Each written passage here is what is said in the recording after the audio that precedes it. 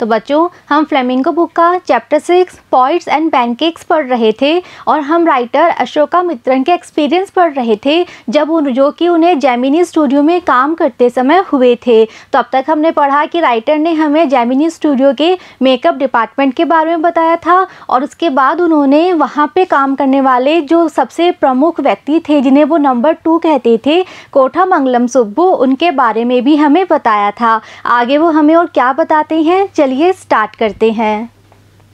You saw Subbu always with the boss, but in the attendance rules he was grouped under a department called the story department। तो अब writer कह रहे हैं कि जो कोठामंगलम सुब्बू थे उनको आप हमेशा देख सकते थे बॉस के साथ ही, यानी कि जो मिस्टर SS वासन थे उनके साथ ही कोठामंगलम सुब्बू हमेशा रहते थे। लेकिन जो अटेंडेंस रूल्स थे, यानी कि जो जेमिनी स्टूडियो का अटेंडेंस रजिस्टर था जिसमें सभी के नाम लिखे हुए होते थे और जो डेली आ रहे हैं, एब्सेंट हैं, प्रेजेंट हैं, वो मेंशन किया जाता था। तो वो जो अटेंडेंस रोल था उसमें सुब्बू किस ग्रुप में थे, उनको एक ऐसे डिपार्टमेंट में रखा गया था जिसका नाम था स्टोरी डिपार्टमेंट। तो जो सुब्बू थे वैसे तो वो बॉस के साथ ही रहते थे हर समय, लेकिन अटेंडेंस रोल में उनका नाम जो था वो स्टोरी डिपार्टमेंट में रखा गया था। Comprising a lawyer and N assembly of writers and poets. अब ये जो स्टोरी डिपार्टमेंट है इसमें कंप्राइजिंग होता है सम्मिलित होना, इंक्लूडिंग, यानी कि इसमें कौन कौन सम्मिलित थे इस डिपार्टमेंट में, एक लॉयर थे एंड एन असेंबली, और इसके अलावा इसमें एक पूरी असेंबली यानी पूरा एक ग्रुप था, किसका, राइटर्स का और पोइट्स का। तो बच्चों इसका नाम ही है स्टोरी डिपार्टमेंट। तो वहाँ जितनी भी मूवीज़ बना करती थी उन मूवीज़ की स्टोरी लिखने का काम इस डिपार्टमेंट में होता था, इसलिए यहाँ पे राइटर्स थे, पोइट्स थे और उनके अलावा एक लॉयर भी था। The lawyer was also officially known as the legal advisor। अब ये जो लॉयर था स्टोरी डिपार्टमेंट में, तो लॉयर को हम ऑफिशियली क्या कहते हैं, लीगल एडवाइज़र कहते हैं। यानी कि लॉयर का काम क्या होता है, लीगल मामलों में एडवाइस देना। यानी कि अगर हमने कोई मूवी बनाई और उस मूवी की जो स्टोरी है उस पर कोई विरोध हो गया, उसके किसी सीन को हमने इस तरह से शूट कर लिया जिसपे किसी दूसरे व्यक्ति ने विरोध जता दिया, तो क्या वो सही है या नहीं है। तो इस तरह की जो लीगल एडवाइस थी ये काम था उस लॉयर का। तो इस तरह की लीगल एडवाइस देने का उसका काम था।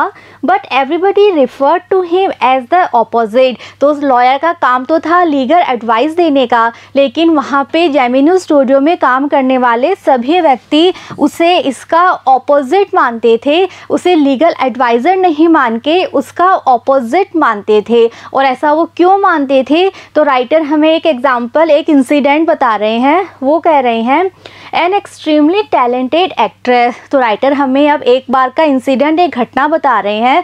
वो कह रहे हैं कि एक बार जेमिनी स्टूडियो में शूटिंग चल रही थी और उस शूटिंग में एक एक्सट्रीमली यानी अत्यधिक, बहुत अधिक टैलेंटेड एक्ट्रेस काम कर रही थी, who was also extremely temperamental। तो वो बहुत ज़्यादा टैलेंटेड तो थी ही, लेकिन साथ ही साथ वो एक्सट्रीमली टेम्परामेंटल भी थी। टेम्परामेंटल कहते हैं बच्चों वो व्यक्ति जिन्हें अचानक गुस्सा आ जाता है, यानी कि किसी छोटी सी बात पे भी पता ही नहीं चलता कब उनका मूड ख़राब हो जाता है, अचानक से उन्हें बहुत ज़्यादा गुस्सा आ जाता है। तो ऐसा उस एक्ट्रेस का नेचर था।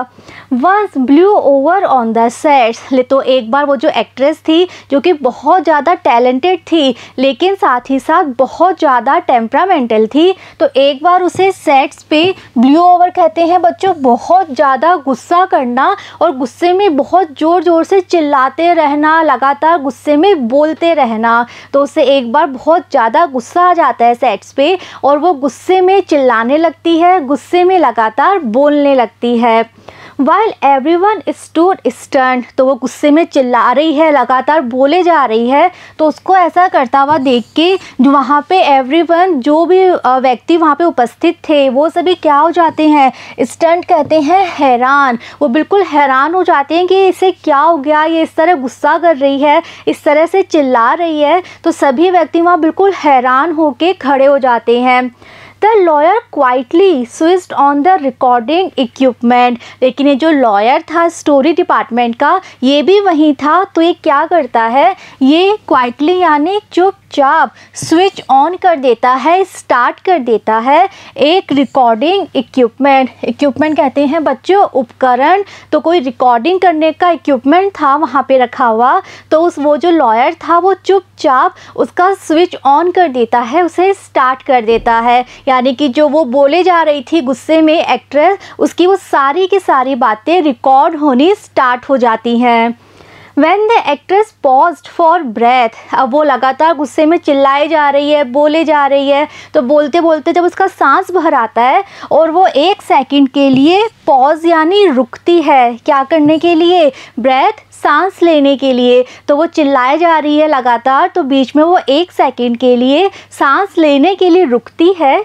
The lawyer said to her, तो जैसे ही वो चुप हुई, वो रुकी सांस लेने के लिए, तो ये जो लॉयर थे इन्होंने उससे कहा 1 मिनट प्लीज़, उन्होंने कहा कि 1 मिनट रुकिए, and played back the recording, और उन्होंने क्या किया, जो रिकॉर्डिंग उन्होंने रिकॉर्ड की थी उनसे चिल्लाने की, उसके गुस्से में बोलने की जो रिकॉर्डिंग उन्होंने रिकॉर्ड की थी, वो रिकॉर्डिंग उन्होंने प्ले बैक यानी वापस स्टार्ट कर दी, उसको इक्विपमेंट को उन्होंने स्टार्ट कर दिया। मतलब जो एक्ट्रेस थी बच्चों, उनसे एक दिन बहुत ज़्यादा गुस्सा आ जाता है और वो गुस्से में चिल्लाने लगती है, बोलने लगती है, तो किसी को समझ में नहीं आता कि क्या करें। लेकिन जो लॉयर था ये एक ऐसा इक्विपमेंट ऑन कर देता है जिससे उसकी सारी आवाज़, सारी बातें रिकॉर्ड हो जाती है, और उस रिकॉर्डिंग को वो वापस ऑन करके उसी एक्ट्रेस को सुना देता है।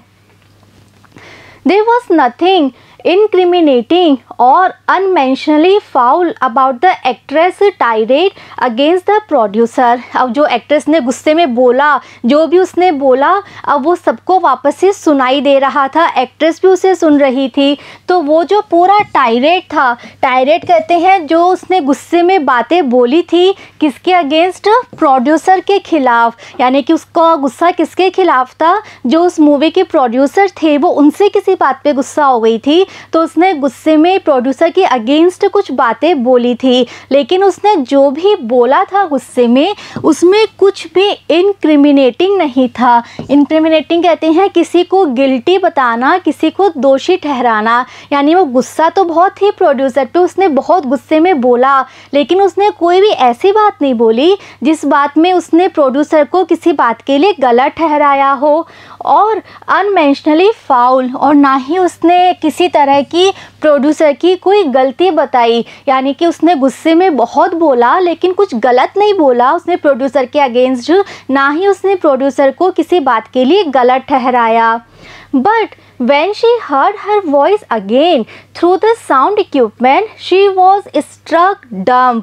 यानी कि उसने कोई गलत बात तो नहीं बोली थी, लेकिन वो गुस्से में इस कदर चिल्ला रही थी कि जब उसने अपनी ही वॉइस वापस से सुनी, कैसे सुनी, उस साउंड इक्विपमेंट के थ्रू, उस रिकॉर्डर के through, she was struck dumb। तो वो सुन के, अपनी ही आवाज़ सुन के उसे इतना आश्चर्य हुआ, उसको लगा कि अरे मैंने क्या क्या बोल दिया, मैं गुस्से में इस तरह बोलती हूँ। उसे भी इतना अजीब लगा कि वो बिल्कुल डंप हो गई। डंप यानी अनेबल टू स्पीक, वो कुछ बोल ही नहीं पाई, वो चुपचाप वहाँ पर खड़ी हो गई।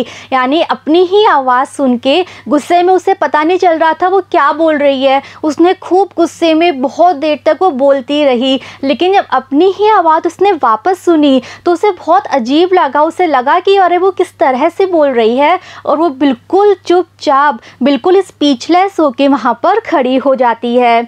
A girl from the country side, तब राइटर हमें उस एक्ट्रेस के बारे में बता रहे हैं। वो एक ऐसी लड़की थी जो कि कंट्री साइड से आई थी। कंट्री साइड कहते हैं बच्चों कोई छोटा एरिया, या फिर हम गांव भी कह सकते हैं। तो वो चेन्नई की नहीं थी, वो चेन्नई के आसपास किसी छोटे गांव या किसी आउटर एरिया, छोटे एरिया से वो आई थी।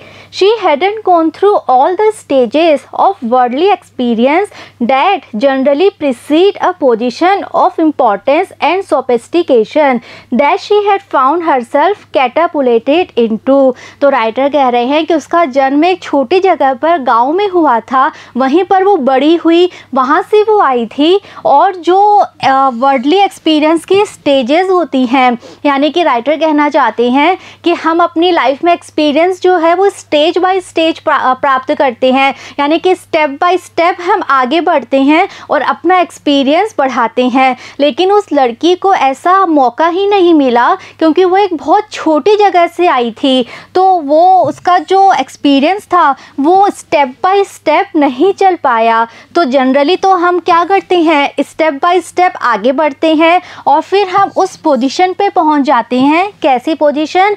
इम्पोर्टेंस, जहाँ पे हम इम्पोर्टेंट हो जाते हैं, और सोफिस्टिकेटेड हो जाते हैं, फेमस हो जाते हैं। यानी राइटर ये कहना चाहते हैं कि जनरली जब हम फेमस होते हैं तो सफलता की सीढ़ी दर सीढ़ी हम चढ़ते हैं, हम स्टेप बाय स्टेप आगे बढ़ते जाते हैं। लेकिन ये जो लड़की थी ये बहुत छोटे से गांव से, एक छोटे से एरिया से आई थी और ये अचानक से इतनी बड़ी एक्ट्रेस बन गई थी, तो इसे स्टेप बाय स्टेप एक्सपीरियंस मिल ही नहीं पाया था। She had found herself catapulted into, catapulted into कहते हैं अचानक से एक्सपीरियंस करना। तो इसने स्टेप बाय स्टेप अपना एक्सपीरियंस नहीं प्राप्त किया था, इसे अचानक से सफलता मिल गई थी और अचानक से इसे वो सब कुछ मिल गया था जो आज इसके पास था। इसीलिए इसके जो मैनर्स थे वो इतने ज़्यादा डेवलप नहीं हो पाए थे, ये इतनी ज़्यादा पोलाइट नहीं थी, इसे नहीं पता था अपने गुस्से को कंट्रोल कैसे करना है, सबके सामने किस तरह से बिहेव करना है, ये सब इसे अच्छे से नहीं आता था।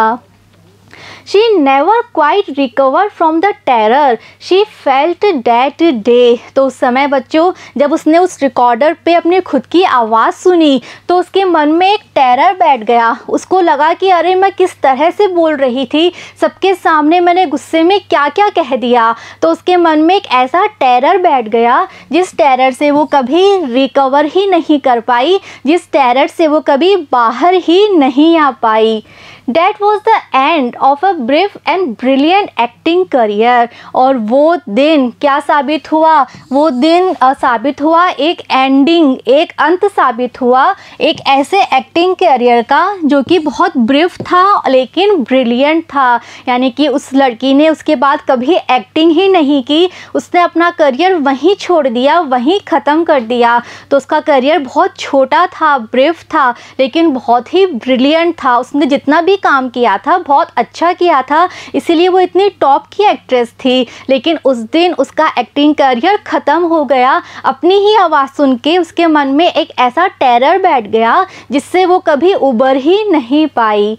The legal advisor, who was also a member of the story department, had unwittingly brought about that sad end। और राइटर अपनी बात को आगे बढ़ाते हुए कहते हैं कि वो जो लीगल एडवाइज़र थे, वो जो लॉयर थे, जो कि स्टोरी डिपार्टमेंट के मेंबर भी थे, उन्होंने अनविटिंगली कहते हैं अनजाने में, यानी कि वो ऐसा करना तो नहीं चाहते थे पर उनसे ऐसा हो गया था कि उन्होंने उसके करियर को एक सैड एंडिंग दे दी थी, उन्होंने उसके करियर को ख़त्म कर दिया था।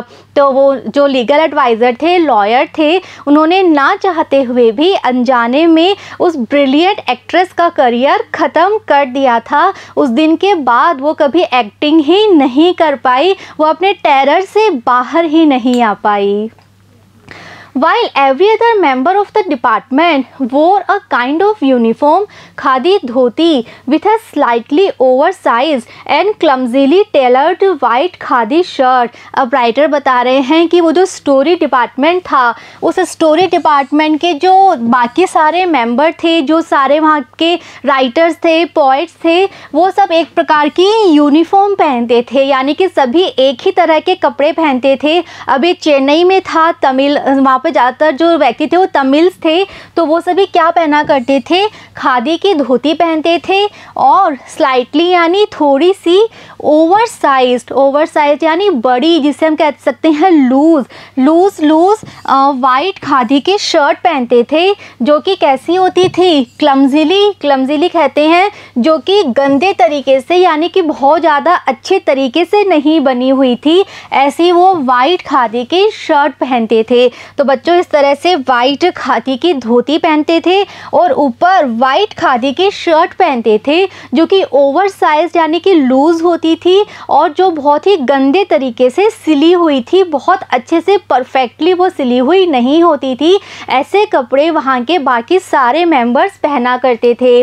The legal advisor wore pants and a tie and sometimes a coat that looked like a coat of mail। तो बाकी सब तो ऐसे कपड़े पहनते थे, लेकिन जो लीगल एडवाइज़र थे वो खादी की धोती और खादी का शर्ट नहीं पहनते थे। वो क्या पहनते थे, वो पैंट्स पहनते थे और साथ में वो टाई भी यूज़ करते थे और कभी कभी तो वो कोट भी पहना करते थे, जो कि कैसा लगा करता था, कोट ऑफ मेल की तरह लगा करता था।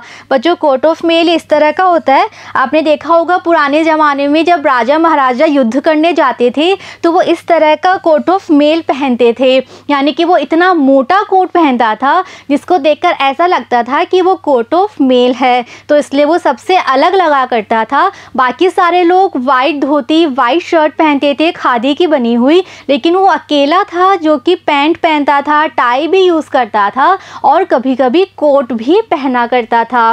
Often he looked alone and helpless। तो उसके ज़्यादा फ्रेंड्स नहीं थे वहाँ पे, तो ज़्यादातर समय वो बिल्कुल अकेला लगा करता था और बिल्कुल हेल्पलेस लगता था, यानी वो किसी से ज़्यादा बात नहीं करता था, उसके फ्रेंड्स नहीं थे तो बिल्कुल अकेला बैठा रहता था, ऐसा लगता था कि वो बिल्कुल हेल्पलेस है, बेचारा व्यक्ति है। A man of cold logic in a crowd of dreamers। और वो अकेला क्यों रहता था, उसके फ्रेंड्स क्यों नहीं थे, क्योंकि वहाँ पे बाकी सारे व्यक्ति तो क्या थे, ड्रीमर्स थे। ड्रीमर्स मतलब वो स्टोरी डिपार्टमेंट है, वहाँ पे राइटर्स हैं, पोइट्स हैं, तो वो सभी क्या करते थे, ड्रीम का मतलब है वो इमेजिनेटिव थे, काल्पनिक थे, तभी तो वो राइटिंग का काम कर सकते थे। तो बाकी सारे व्यक्ति तो ड्रीमर थे, कल्पना शक्ति वाले थे, काल्पनिक बातें किया करते थे, लेकिन ये जो लॉयर था ये कैसी बातें किया करता था, लॉजिकल तार्किक बातें किया करता था, इसीलिए सबसे अलग रहता था। तो वहाँ पे बाकी सारे व्यक्ति ड्रीमर थे, काल्पनिक बातें करने वाले, इमेजिनेटिव बातें करने वाले थे, और लॉयर वहाँ पे अकेला था जो कि लॉजिकल बातें करता था, तार्किक बातें करता था। A neutral man in an assembly of गांधीइट्स and खादीइट्स। और वो बिल्कुल न्यूट्रल था, न्यूट्रल यानी निष्पक्ष, वो किसी का पक्ष नहीं लेता था, बिल्कुल न्यूट्रल था। और बाकी सारे वहाँ पे व्यक्ति कैसे थे, वो उन सभी व्यक्तियों की असेंबली यानी ग्रुप थी, किस चीज़ की, वो सभी गांधीइट्स थे, गांधी को पसंद करने वाले, और खादीइट्स थे, खादी पहनने वाले।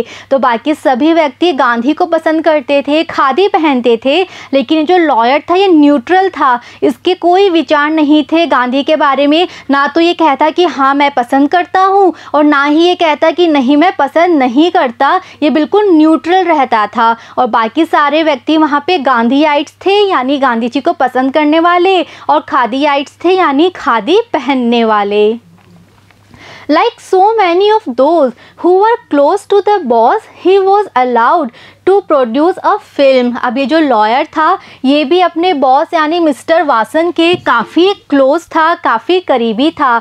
तो जो जो मिस्टर वासन के करीबी होते थे उनकी तरह है इस लॉयर को भी मौका मिला, इसको भी अलाउ किया गया कि ये एक बार एक फिल्म प्रोड्यूस करे। तो मिस्टर वासन जो थे वो भी जो लोगों को पसंद किया करते थे उनको वो एक मौका देते थे, एक अपॉर्चुनिटी देते थे एक फिल्म प्रोड्यूस करने की। तो ये जो लॉयर था ये भी कोई मूवी प्रोड्यूस करना चाहता था, तो मिस्टर वासन ने इसे भी मौका दिया एक बार एक मूवी प्रोड्यूस करने का। एंड दो a lot of raw stock and pancake were used on it. और जो मूवीज़ ने बनाई, जो मूवीज़ लॉयर ने प्रोड्यूस की, उसमें बहुत सारा रॉ स्टॉक यानी बहुत सारा पैसा, बहुत सारी चीज़ें लगाई गई और बहुत सारा पैनकेक भी यूज़ हुआ। अब मूवी बनेगी तो उसमें भी मेकअप होगा, एक्टर एक्ट्रेसेस काम करेंगे, तो बहुत सारा मेकअप यूज़ किया गया और बहुत सारा पैसा, बहुत सारी और भी चीज़ें लगाई गई। Not much came of the film, लेकिन वो फिल्म इतनी अच्छी नहीं बनी, उस फिल्म ने ज़्यादा अच्छा बिजनेस नहीं किया, ज़्यादा अच्छी सफलता नहीं प्राप्त करी।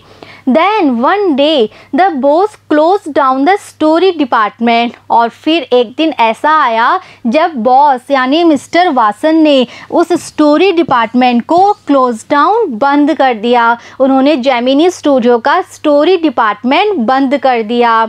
And this was perhaps the only instance in all human history. तो राइटर कह रहे हैं कि जब वो स्टोरी डिपार्टमेंट बंद कर दिया गया था मिस्टर वासन के द्वारा, तो ये हमारे मानव इतिहास का एकमात्र ऐसा इंस्टांस यानी उदाहरण था where a lawyer lost his job, जहाँ पर एक वकील अपनी नौकरी खो देता है। Because the poets were asked to go home. क्यों खो देता है? क्योंकि राइटर से, पोइट से कहा जाता है घर जाने के लिए। यानी कि जो लॉयर था ये भी स्टोरी डिपार्टमेंट में काम करता था, तो जब स्टोरी डिपार्टमेंट बंद हो जाता है, सभी राइटर, सभी पोइट्स अपने घर चले जाते हैं, तो इसे भी जाना पड़ा क्योंकि ये भी स्टोरी डिपार्टमेंट में था। तो राइटर कह रहे हैं कि पहला उदाहरण है मानव इतिहास का कि एक वकील को अपनी नौकरी इसलिए खोनी पड़ी क्योंकि सभी राइटर और पोइट से अपने घर जाने के लिए कहा गया। तो जब ये स्टोरी डिपार्टमेंट बंद हो गया तो उस लॉयर की भी नौकरी चली जाती है। Gemini Studios was the favorite hunt of poets like S.D.S. Yogiyar, Sangu Subramaniam, Krishna Shastri and Harindranath Chattopadhyay. अब राइटर अब नेक्स्ट टॉपिक पे नेक्स्ट बात में बता रहे हैं।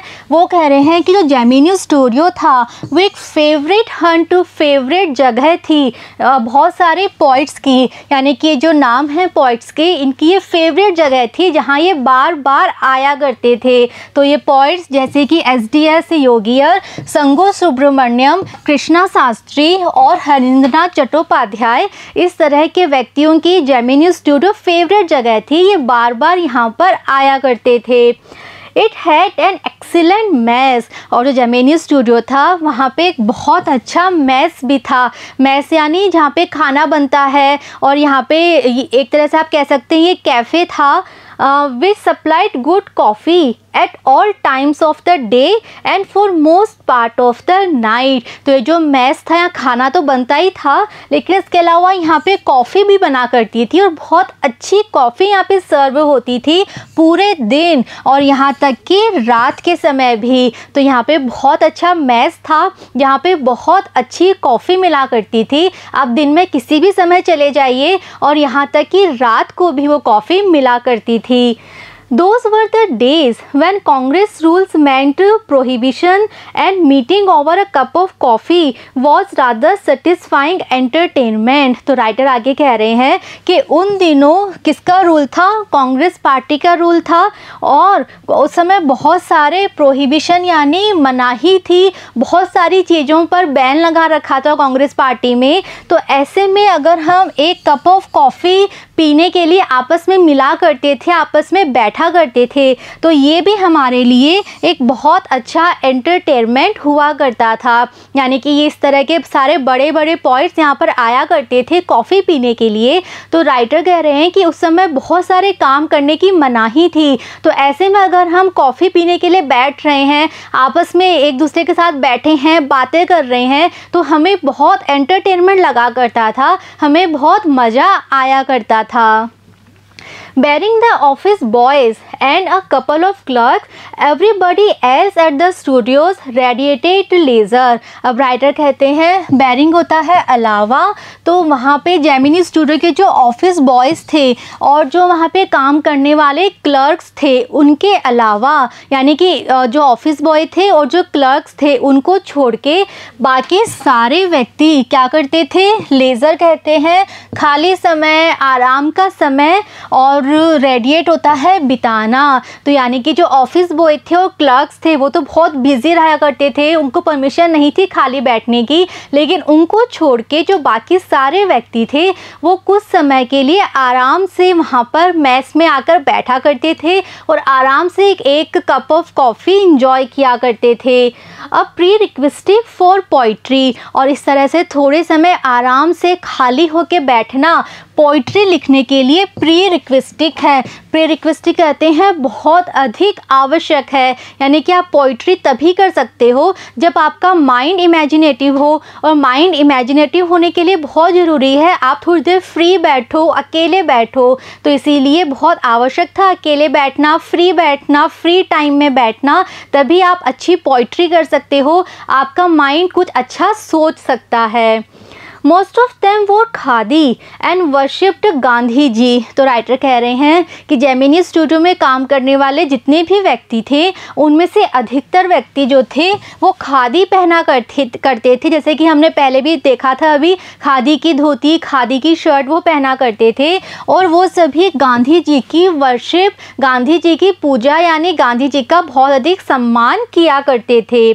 But beyond that, they had not the faintest appreciation for political thought of any kind। तो वो सिर्फ गांधी जी को जानते थे, गांधी जी के सिद्धांत जानते थे और खादी पहना करते थे, लेकिन इसके अलावा beyond that, इसके अलावा उनके पास बिल्कुल किसी भी तरह का एप्रिसिएशन नहीं था, किसी भी तरह की प्रशंसा नहीं थी। फेंटेस्ट यानी हल्का सा भी, तो यानी वो खादी पहनते थे, गांधी जी की प्रशंसा किया करते थे, ये तो करते थे, लेकिन इसके अलावा उनके पास और किसी भी तरह का राजनीतिक विचारधारा नहीं थी। Naturally they were all averse to the term communism, और वो सभी के सभी लोग बिल्कुल एवर्स थे। एवर्स करते हैं विरोधी, किसके विरोधी? कम्युनिज्म यानी साम्यवाद के विरोधी। तो बच्चों आपने पढ़ा होगा साम्यवाद एक पॉलिटिकल, एक इकोनॉमिकल सिस्टम होता है साम्यवाद, जहाँ पे सभी चीज़ों पे कम्युनिटी का राइट होता है और प्राइवेट प्रॉपर्टी जैसी कोई टर्म वहाँ पर नहीं होती। तो ये सभी के सभी लोग कम्युनिज्म के विरोधी थे और गांधी जी के प्रशंसक थे। इसके अलावा इनका और कोई राजनीतिक विचारधारा नहीं थी। A communist was a godless man, और ये सारे के सारे व्यक्ति क्या सोचा करते थे कि जो कम्युनिस्ट होते हैं, साम्यवादी होते हैं, वो गॉडलेस होते हैं, यानी वो किसी भगवान को मानते ही नहीं हैं। He had no filial or conjugal love. He had no compunction about killing his own parents or his children। और वो लोग माना करते थे कि जो कम्युनिस्ट होते हैं उनके मन में किसी तरह का फिलिगल कहते हैं अपने बच्चों के लिए, तो वो ना तो अपने बच्चों से प्यार करते थे और ना ही कंजुगल कहते हैं आफ्टर मैरिज यानी कि अपने पति या पत्नी के लिए, तो उनके मन में किसी भी तरह का प्रेम नहीं होता, ना अपने बच्चों के लिए और ना ही अपनी वाइफ या हस्बैंड के लिए। ही हैड नो कंपंक्शन, और ना ही उनके मन में किसी तरह का कंपंक्शन कहते हैं नैतिक भावना होती है about killing his on parents, अपने ही पेरेंट्स को वो किल कर सकते हैं, और हिज चिल्ड्रन, और अपने बच्चों को भी अगर वो मार दें तो भी उनको नहीं लगता कि ये नैतिक रूप से गलत है। He was always out, और जो कम्युनिस्ट होते हैं वो हमेशा क्या करते हैं? कॉज एंड स्प्रेड अनरेस्ट, वो अनरेस्ट होती है अशांति, अशांति कॉज करते हैं, अशांति क्रिएट करते हैं और अशांति को स्प्रेड करते हैं, फैलाते हैं। एंड वायलेंस, अशांति और वायलेंस यानी हिंसा, यानी कि वहाँ जेमिनी स्टूडियो में सभी व्यक्ति ऐसा माना करते थे कि जो कम्युनिस्ट होते हैं वो ना तो अपने बच्चों से प्यार करते, ना अपने हस्बैंड या वाइफ से प्यार करते हैं, और यहाँ तक कि अपने पेरेंट्स को भी वो मार सकते हैं, अपने बच्चों को भी वो मार सकते हैं, और वो हर जगह अशांति और हिंसा फैलाते हैं। और कहाँ फैलाते हैं? जो इनोसेंट पीपल हैं, इनोसेंट यानी जो बिल्कुल मासूम हैं, और जो इग्नोरेंट यानी अनजान हैं, उन लोगों के बीच वो जाते हैं और अशांति और हिंसा को फैलाते हैं। तो इसीलिए वहाँ के सारे लोग कम्युनिज्म के, जो लोग कम्युनिस्ट थे उनके वो सब विरोधी थे। सच नोशंस वर प्रिवेल, तो इस तरह के नोशन यानी कि विचार प्रिवेल्ड होता है, फैले हुए थे, एवरीवेयर सब जगह, एल्स इन साउथ इंडिया। तो ऐसा नहीं है कि सिर्फ जेमिनी स्टूडियो में काम करने वाले व्यक्ति ऐसा माना करते थे, बल्कि साउथ इंडिया में बाकी जगह भी इसी तरह के विचार फैले हुए थे कि जो कम्युनिस्ट होते हैं वो हिंसा फैलाते हैं, अशांति फैलाते हैं और किसी से भी प्यार नहीं करते। तो इस तरह के विचार पूरे साउथ इंडिया में फैले हुए थे एट दैट टाइम ऑल्सो, उस समय भी। naturally floated about vaguely among the khadi clad poets of Gemini studio। तो पूरे साउथ इंडिया में यही विचार थे, इसीलिए स्वाभाविक रूप से इस तरह के विचार फ्लोट होते रहते थे, यानी कि इस तरह की बातें फैलती रहती थी जेमिनी स्टूडियो में भी, वेगली यानी अस्पष्ट रूप से, किनके बीच, खादी पहने हुए पॉइंट्स के बीच। तो पूरे साउथ इंडिया में यही बातें थी और इसीलिए जेमिनी स्टूडियो में जो खादी पहने हुए पॉइंट्स थे वो भी इसी तरह की बातें किया करते थे। एविडेंस ऑफ इट वॉज सून फोर्टकमिंग, और इस बात का एविडेंस यानी सबूत, किस बात का सबूत, कि वो सभी कम्युनिज्म के विरोधी थे। तो इस बात का सबूत जल्दी ही फोर्टकमिंग आने वाला था, यानी कि जल्दी ही राइटर हमें बताने वाले हैं कि कैसे वो कह सकते थे कि ये सारे लोग कम्युनिज्म के अगेंस्ट थे, कम्युनिज्म के ये सभी लोग विरोधी थे। तो बच्चों आगे राइटर हमें और क्या बताएंगे हम देखेंगे नेक्स्ट वीडियो में। See you in the next video. Thank you.